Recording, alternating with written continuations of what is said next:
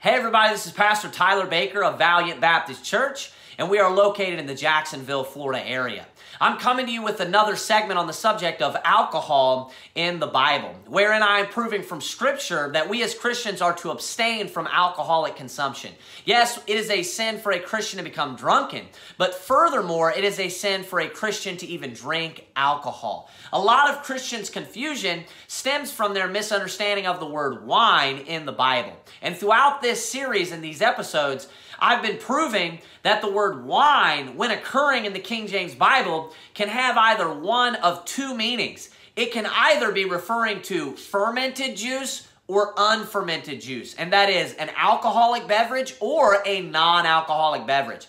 Our word wine today, the usage that is, exclusively refers to an alcoholic beverage.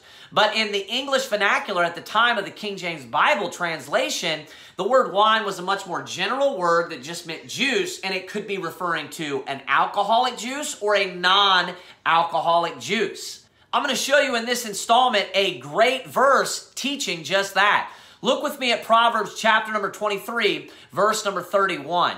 The Bible says this, "Look not thou upon the wine when it is red, when it giveth his color in the cup, when it moveth itself aright." Now we can learn a couple of different things from this verse. Number one, we can learn that there are two different types of wine. There is a wine that we should not even look at, while there is a wine that we can look at. It says this, "Look not thou upon the wine when it is red." So notice that when it is red, we should not look at the wine.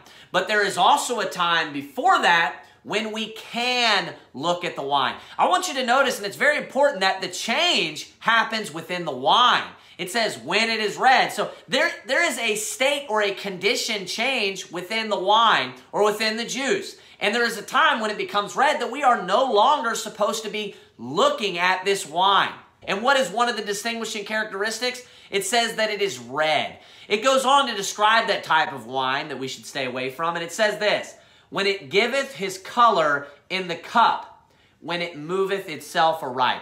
Now, what he clearly just described was the process of alcohol fermentation, or technically referred to as ethanol fermentation. And you may or may not be familiar with the scientific process of fermentation, but basically what it is this. Within any sugary beverage, of course, there is sugar. Sugar is sucrose, and it's made up of two molecules, glucose and fructose. When those molecules come into contact with oxygen, over time they begin to break down and convert into ethanol, or what we know as alcohol.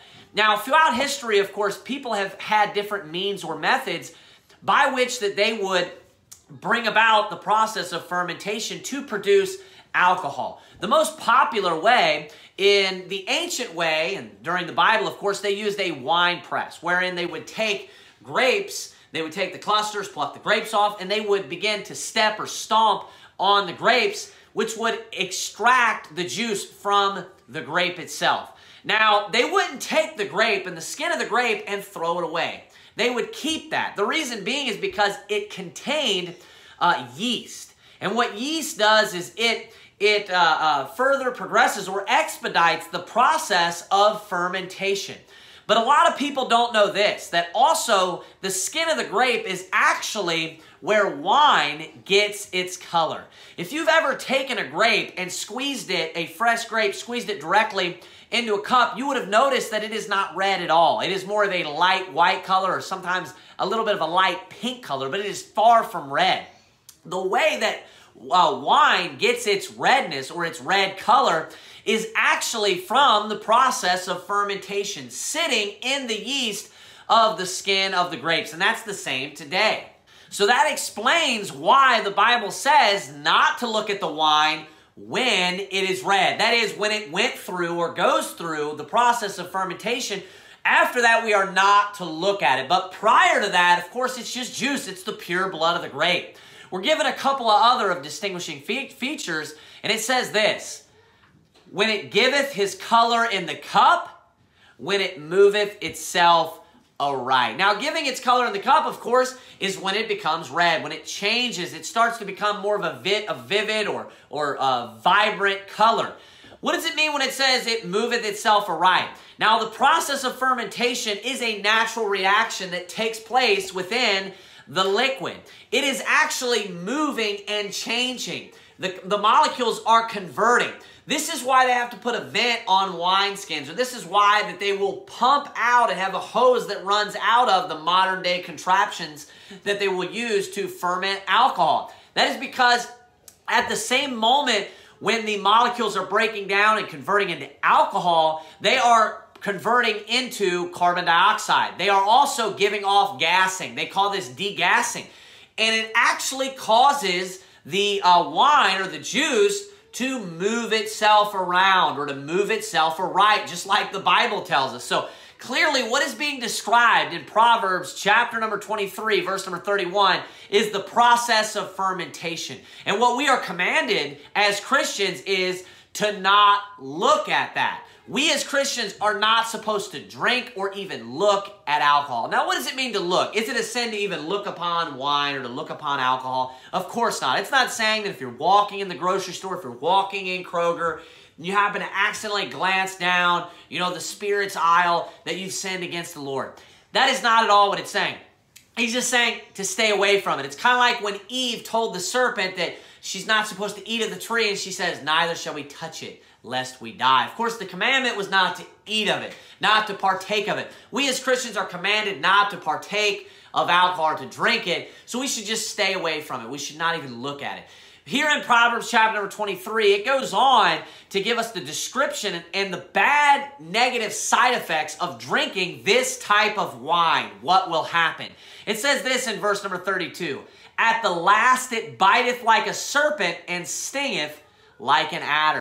Now this should sound familiar to you from the last episode, and that was Deuteronomy chapter number 32, verse number 33, and that's where Moses was describing the enemy's wine, saying that it's different than his. His was the pure blood of the grape, but then he said this about the enemy's wine.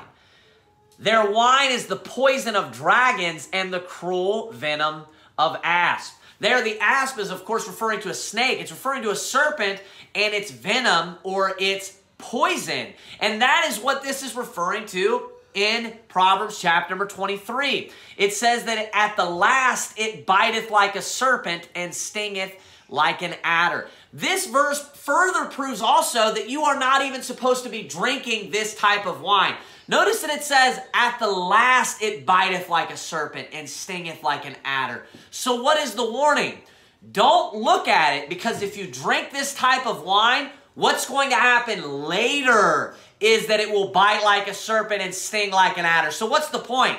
Don't even drink it to begin with. Don't even social drink. Don't even take sips of it. Just completely stay away from it. Why? Because at the last it biteth like a serpent and stingeth like an adder. It goes on to say this, thine eyes shall behold strange women, and thine heart shall utter perverse things. Yea, thou shalt be as he that lieth down in the midst of the sea, or as he that lieth upon the top of a mast. They have stricken me, shalt thou say, and I was not sick. They have beaten me, and I felt it not. When shall I awake?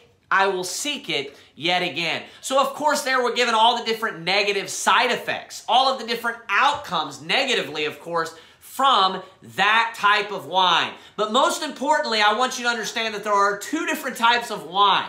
This wine is a wine that we are not to look at. The type of wine or juice that goes through the fermentation process, that becomes red because it sat with the skin of the grapes and with the yeast and was fermented and turns into alcohol, we as Christians are not even to look at. We're to stay away from it. But then there's also another type of wine. And what is it? It's the pure blood of the grape. It's a wine that is not poisonous. It is a wine that is not alcoholic. That is the type of wine that we as Christians should be drinking.